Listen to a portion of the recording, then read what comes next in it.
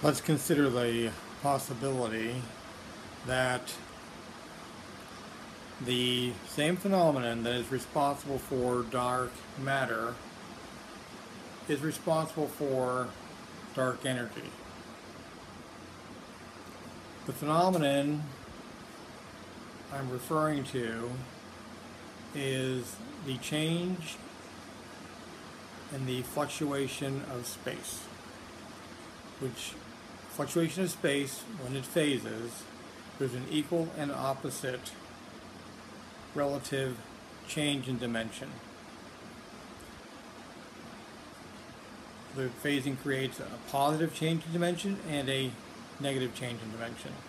The negative change in dimension has a gravitational component and creates the effect we see, creates the effect we recognize as dark matter.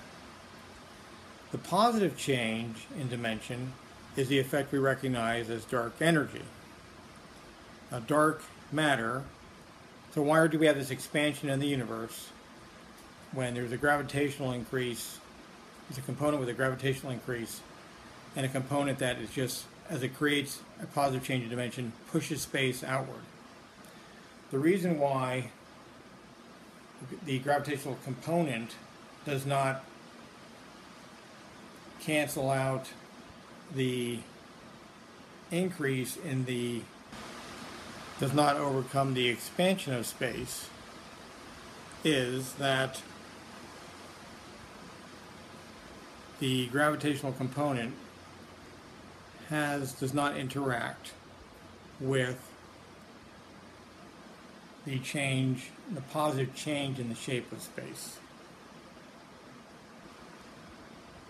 The gravitational component does, however, interact with existing mass, existing objects with mass.